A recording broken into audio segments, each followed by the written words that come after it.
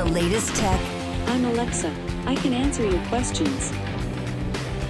Interviews. And we are evolving, and we are seeing an amazing opportunity that's happening. Accessibility. Accessibility is one of our core values. It's even a part of our mission statement. This is Double Tap TV. Welcome to another edition of Double Tap TV. Thank you guys so much for being here with us each and every single week, no matter how you might consume this show. Lots of cool new ways out there. Head on over to ami.ca/doubletap, and you'll be able to find out where you can catch episodes of this show, of course, on YouTube and all our social media. Check out at Double Tap Canada. I am Marc Aflalo with Stephen Scott by my side. Stephen, we're diving into a topic this week that is so familiar yet seems so foreign. And that is the Metaverse. I feel like I need a big announcer, guys. Yeah. Metaverse. What does it mean to you? Like, what is when I say Metaverse, you know, based on the fact that we've seen people like Mark Zuckerberg take the stage and rename their entire company Meta and talk about this Metaverse. Then we hear Satya Nadella a couple days later at Microsoft's big Ignite conference talk about their version of the Metaverse. What is your version of the Metaverse? What do you understand about it? Well, do you know, I go back to one of our previous Double Tap TV episodes when we talked to Greg Sullivan from Microsoft about the HoloLens concept and how that works. And Greg said something really interesting to me, and it stuck with me, in that we will go from a place where we are just now, where we are staring at screens, just little rectangular screens in front of our face, and actually going away from that to the entire internet around us. And when you say that to people, there's a kind of a, what does that mean? But then think about things like shopping, think about, you know, all the experiences we do online, being in the world around us through the Metaverse. That sounds quite exciting. So that's what Metaverse means to me. It's kind of taking everything from the phone, and I think shopping, I love shopping online, you know, the idea of doing that in an accessible way through the Metaverse sounds pretty cool. Yeah, well, the way they could describe it, like the way that Mark Zuckerberg and Satya Nadella kind of describe it, is that it's just, you know, a 3D environment that you are immersed into with whether it's VR or augmented reality glasses. And instead of being in a physical environment walking down the street, you're in a virtual street and you still see storefronts. You could still go look in windows and shop for things. And it really, you know, brings up this question in my mind with, do they know something that I don't know? Like, is the world that we live in that bad physically that they need to recreate it digitally? Is that where it's going? Or is it this leap, which our guest, you know, who's coming on the show later on will talk to us about, is it just someone trying to get ahead of where they think the world is going, so they're trying to make their claim on territory now? I think there's a little bit of both in there. I think we're all going to end up in the world of WALL-E, to be totally honest. I think we'll leave some robots to clean the place up after we've all disappeared off on the spaceship. And, you know, we'll use the Metaverse as a way to remember the good old days of walking down the high street. Yeah, maybe that's it. I think also it's just an opportunity to sell more kit, let's be frank about it, and, you know, wrap it up in a new environment. The technology is getting there to the point where we can achieve all this. It seems like the next logical step, the idea of being able to put down our phones and actually instead live inside this world. You know, these experiences already exist. Some would say that games are, you know, not far off that experience already. But, you know, you think about products like Second Life that are essentially the Metaverse on a screen at the moment. You know, it's a VR version of that, really. So, you know, this idea of having a second world or a world that we live within in a virtual space, whether we go for drinks with friends, and how we do all that. Although I have to tell you, if you've ever tried to take a drink of something wearing a VR headset, they're going to have to figure all that out first, because these are the challenges, I think. You've got to almost tip your head back off its axis in order to achieve that. But, you know, I do think there's something in this, and I think there's something quite enjoyable about it. There's a lot of people who will benefit from this, especially not just the people who are, you know, in communities that are maybe remote, but also for people who just, you know, don't like necessarily going out into the big world. I've got to say, Mark, I'm one of them. I'm one of those disabled people that doesn't really enjoy getting into the big city and, you know, going for a drink or going to a restaurant. The challenge in that, the anxiety that that can bring, is sometimes a bit overwhelming. Doing it in a virtual space where you're in full control, and then when you're feeling a bit overwhelmed by it, you can just take off the headset and still be in the place you started. That sounds pretty good to me. Stephen, they're doing this. This is flight simulation. Like if you look at flight simulators, that's what they're doing. They're giving you a safe environment to learn the tools in a way that you'll be able to practically take them ahead. Listen, I want to interrupt you there because I want to bring our next guest on a bit early because he's standing by, ready to come on. But I wanted to define what the metaverse is in plain English terms for everybody. Now, Chris Matthieu is a self-proclaimed hacker of all things metaverse. He's been talking augmented reality, virtual reality in so many different ways, shapes, or forms in his life. He's an entrepreneur. He's a businessman. He's an incredible creative mind, and I've been following him on LinkedIn for a very, very long time. And when the idea of this episode came up, I said, I have to reach out to Chris and get him on the show because I think we're going to have a really fun conversation. Now, Chris, was that an adequate introduction to who you are, Mr. Matthieu? Oh, Mark, thank you. And you're too kind. I enjoyed the intro, and yes. So Chris Matthieu is with us a bit early, our guest on this week's show. Chris, we've introduced you. You've heard our conversation at the top of the show. I need you in plain English. Tell us, what is the metaverse? This isn't a new concept, is it? The simple definition I use frequently for the metaverse is it's a transformation of the internet from 2D websites into 3D web spaces. That's how I look at it. And you can go crazy deep on that, that definition and talk about things like the spatial web, like what's the web going to look like when it doesn't have screens anymore? You can talk about all stuff, but I think at the root, it's transitioning from 2D websites into 3D spaces that are immersive. That's exactly what I thought. So you know what, Chris? Stick around. He is Chris Matthieu, our guest on this week's edition of Double Tap TV. Stephen Scott is with us. Of course, I am Marc Aflalo. We're going to take a quick break and come back, and let's dive into all the questions we have about the metaverse in just a moment here on Double Tap TV. For more great Double Tap TV content, visit ami.ca/doubletap.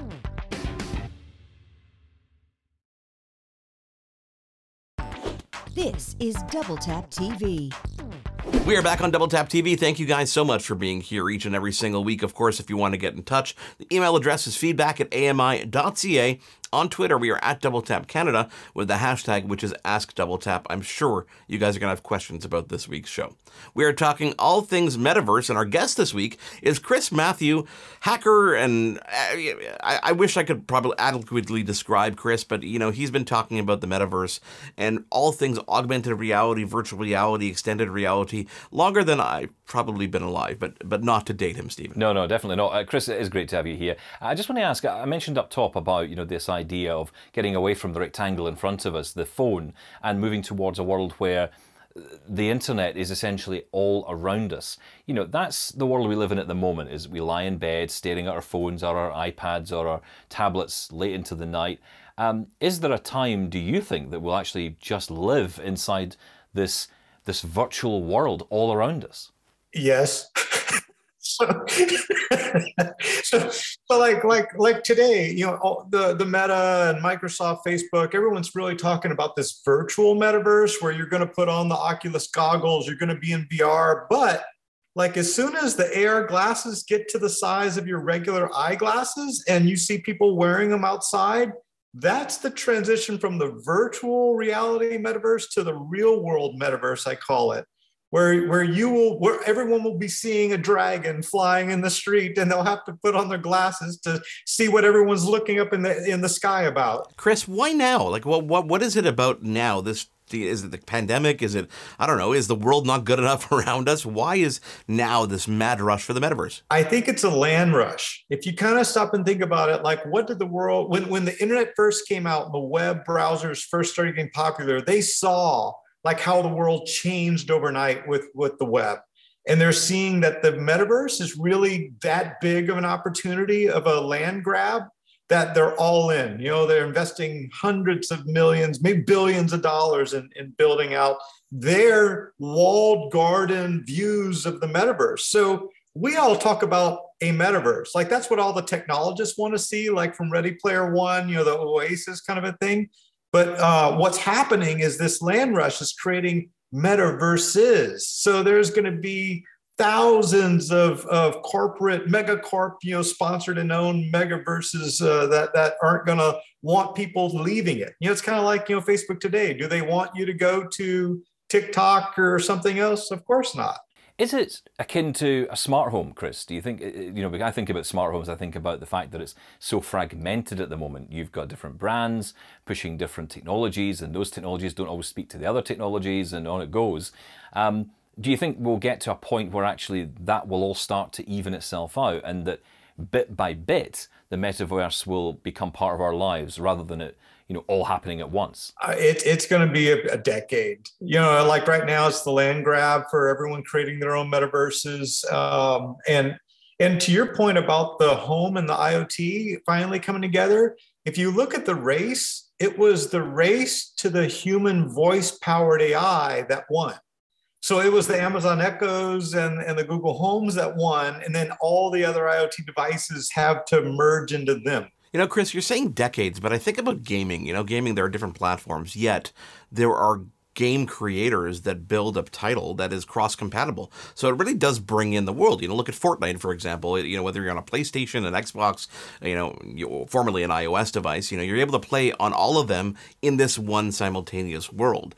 Do you think that the metaverse will intentionally collide like that and become one platform, or is it, third-party apps and games and stuff that might force it that direction? I think that's what it'll take. I think we'll see all the megacarps create their walled garden metaverse. So you might look up in the sky, and some people connected to Facebook will see the dragon. Others connected to Google will see a flying whale. Until they're connected, you won't be seeing the same thing. But to your point, I think it'll be a grassroots effort of open source projects that get traction, that allow a user to have one avatar that travels with them across the metaverse into different worlds, and one set of inventory. If I'm wearing glasses on my avatar, those should follow my avatar, in every world he's going. And it's just like the web today. Links will let you teleport into other worlds. So it'll be, we basically already have the Metaverse 1.0 today, and it's the web with web protocols like WebXR, WebRTC that enable us to do 3D immersive, content on the web today. And it's the links, that we're familiar with in the web today that will let us teleport into other worlds. So I think once these open source kind of grassroots successful metaverses start catching on and interoperating, that's the key word, then I think the Facebooks and everyone else will say, well, we want access to those millions or billions of users too, so we better play nice. If you're just joining us, we are joined by Chris Matthieu, expert on all things metaverse, but we've got to take a quick break, and I want to reset a little bit because I want to dive into accessibility and how that works into the metaverse, because on the first glance, the metaverse doesn't seem very accessible. However, if you think about it in a little bit more layman's terms, you realize that this has been accessible before it even was created. It is Double Tap TV. I am Marc Aflalo with Stephen Scott and our guest, Chris Matthieu. We'll be back in just a moment. For more great Double Tap TV content, visit ami.ca/doubletap.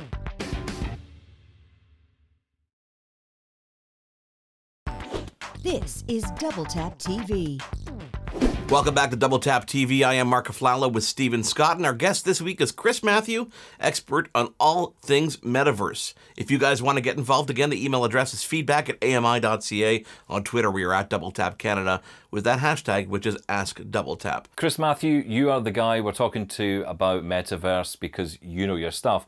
So I have an accessibility question here, because a lot of people are going to be wondering this. How do you make this kind of experience accessible to all? And I think about myself as a blind guy, how does that work? Because if we don't make this kind of experience as accessible as possible, then we miss out massively, and a whole community of people miss out. How do you deal with that? Yeah, it's a huge divide. Like the metaverse, I would say, is probably 80% visual. The saving grace, I think, for that community is probably the spatial audio that's coming out. There's tons of advances in spatial audio.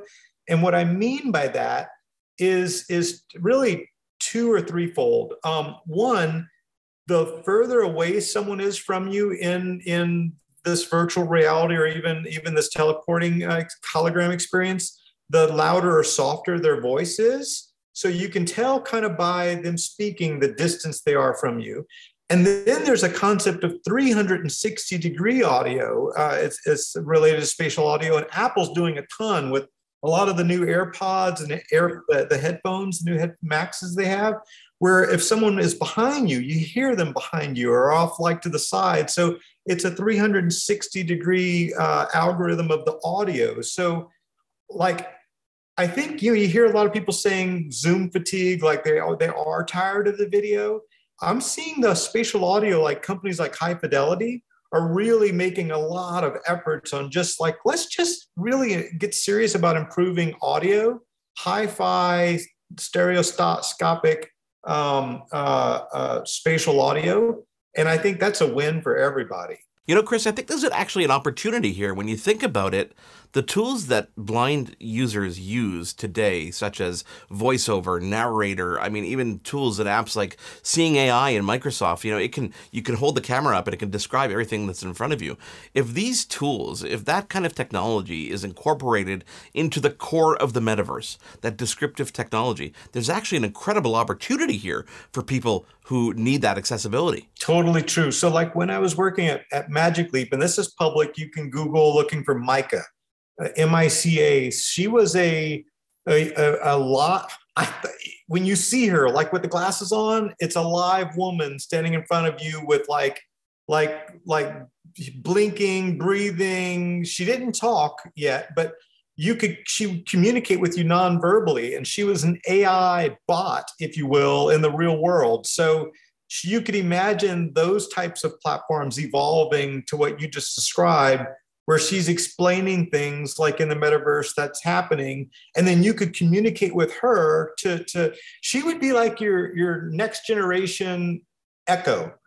If you can imagine, like you could see her if you have glasses, or you could just speak with her and she would communicate to the IoT devices or to other people what you wanted to do. Now, you put something up on your website that was rather interesting. It was a demo where you could use the regular website, but you could also go into this metaverse, this experience on the screen. You didn't need to have glasses. You didn't need to have any special technology to do this.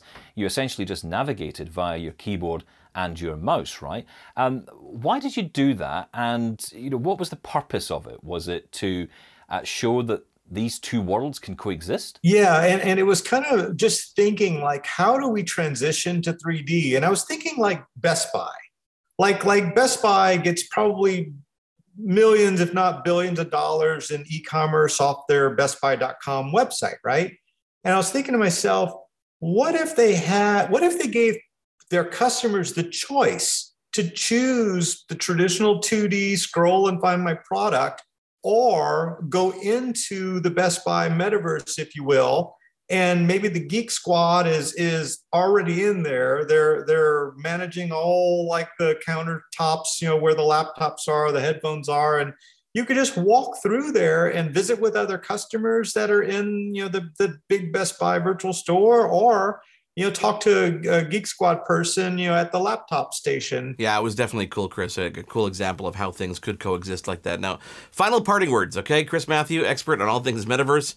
What do you see in the next 2 years, 3 years, maybe like 5 years down the road? Where does this go? I think we're going to see a ton of hype and work, especially over the next 5 years, on virtual reality metaverses. And I'm writing a blog post now about what I'm calling the Inception verse. We're seeing companies like Nike creating metaverses inside of Roblox metaverses. So we're going to see this whole metaverses, and it's going to get crazy for the next 5 years. What I'm hoping is that we start, there is some momentum in the open source world, or, interoperability between metaverses, so that we can try to get back to that single web-based, metaverse. And then what I see after that is that evolution into the spatial web and the real world metaverse, where the AR and the VR will intersect, and we will see like VR people teleporting into the real world, and it's going to get really fun and really interesting and lucrative. Like, not only lucrative for these megacorps, that's why they're investing in it, but we'll be able to work and play inside of the metaverse, which when I was at Magic Leap, we talked a lot about this idea of an infinite economy. So imagine like the Disneys of the world, who were fixed, how many people they could get through their park in a single day.